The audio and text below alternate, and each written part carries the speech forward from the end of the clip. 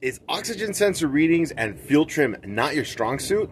Stick around. Let me show you how the top 1% of automotive technicians read and understand fuel trim and oxygen sensor readings. Let's take a look. If you're having trouble understanding the differences between the oxygen sensor reading and fuel trim, you're in the right place. You're not the only one. When I started in this industry, I had a hell of a time understanding that same information, and I'm going to show you guys how to be able to process it a little bit better. So this way, when it comes time for you to do a fuel trim diag, it's going to be a lot easier for you simply by using the data that your scan tool is actually giving you. If you're returning to the channel, I'd like to thank you guys for taking the time to check out these videos, and I hope we're helping you guys, as our mission is to better the automotive industry one technician at a time. If you're new to the channel, thank you guys for the support. Make sure you guys hit that subscribe button, turn on that notification bell, so this way you can see anytime we drop a new video. Also, for both of you guys, returns and newbies, make sure that you guys put in the comments what other subjects or testing or ideas you would like to see. So this way it helps me help you guys. So if you guys are ready, let's take a look. As always, I always say that tools do not buy skill. Today I'm going to be using my TopScan top-down dongle for me to be able to analyze the data on this particular vehicle. Now, you can have a $15,000 tool, but if you don't know how to use it, or you only use it like a code reader, then it defeats the purpose.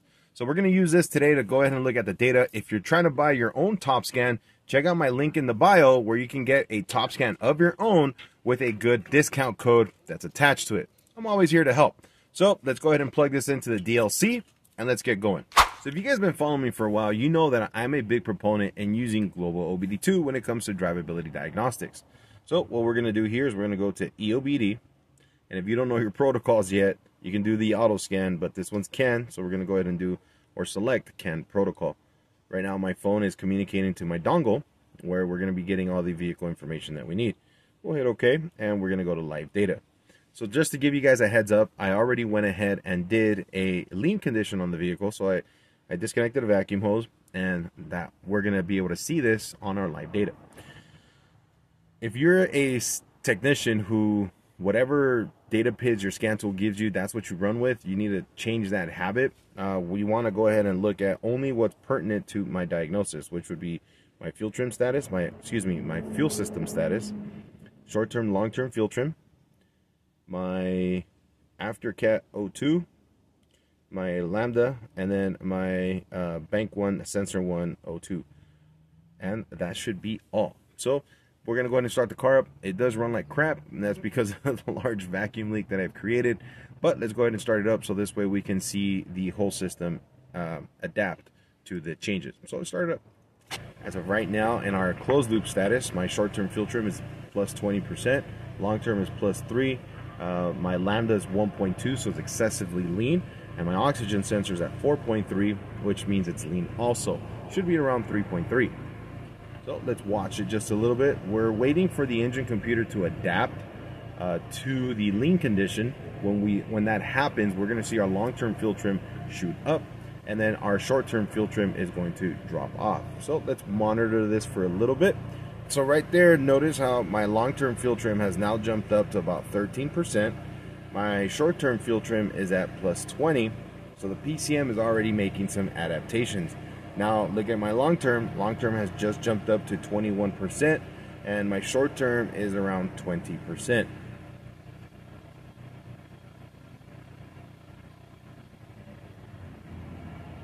Right?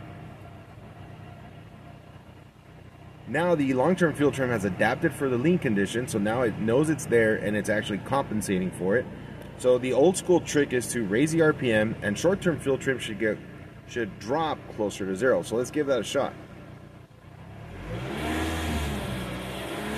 So notice I'm bringing my RPM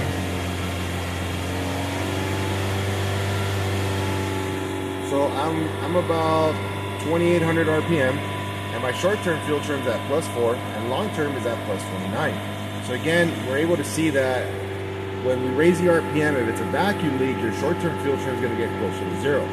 Okay, so that test rules one portion already out. Okay, so now let's go ahead and talk over the complications between understanding fuel trim and what the O2 sensors are doing. So one of the common concerns that I see technicians have is they'll see that fuel trim is plus 19, but they're looking at the O2 sensor, and the O2 sensor is still reading lean. So then that begins to cause some confusion, like, wait.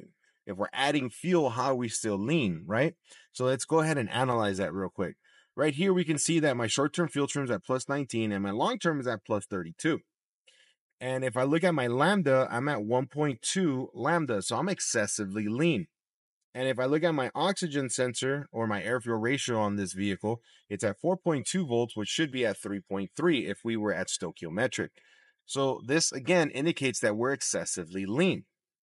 Now, what causes some confusion is the short term is adding fuel. So how are we still lean? Remember, the oxygen sensor is reporting what it's seeing in the exhaust compared to outside of the exhaust stream itself. The engine computer is going to take that information and make fuel trim adjustments to try to alleviate the reading inside of the exhaust. Because we have a vacuum leak, the engine computer is trying to adapt based off of what it's reading from the mass airflow. But because the mass airflow is reading X amount of incoming air compared to what it's actually seeing in the exhaust, the computer can't really do much anymore. Plus, my long-term fuel trim is already at plus 32, so it's already maxed out.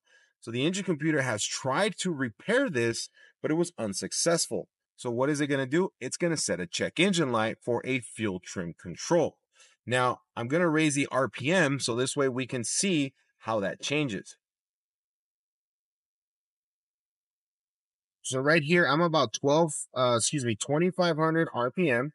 My short-term fuel trim has dropped to about 6%. My long-term is still at about 32, which is normal because it's adapted. So my short-term has changed.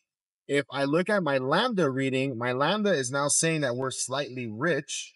And my oxygen sensor or my air fuel ratio sensor is also confirming that with a 3.2 voltage reading. So what we can see here is that now with the vehicle, our lambda just went to 1, so it's at perfect stoichiometric. Because the vehicle is at higher RPM, it's able to mask that issue that we're having with the vacuum leak. And this is why the fuel trims changed, and also why my lambda reading and my oxygen sensor voltages also changed. They've adapted to the conditions that were present at that time. I hope this was helpful, because for me, when I understood this, it helped me a lot more when it came time to evaluate live data. So always remember that the air fuel ratio or the oxygen sensor is going to be reading what's in the exhaust. The fuel trim is going to be the adaptation or the adjustment for whatever those air fuel ratios are actually reading. As you guys could see, that whenever the vehicle goes into higher RPM, the engine computer can mask, or excuse me, the vacuum leak gets masked because of everything happening at such a faster rate that we're able to get a better fuel control. That's why our short-term fuel trim comes closer to actual zero. So always remember that when you're looking at fuel trim, if you see a positive reading, the oxygen sensor might still be reading lean, right? It's reporting what it's actually seeing, and the fuel trim is trying to adjust for whatever the O2 or the air fuel ratio is reading. If you get a rich condition, the oxygen sensor might still be rich, but the long-term fuel trim is going to be taking fuel away to try to alleviate that rich condition.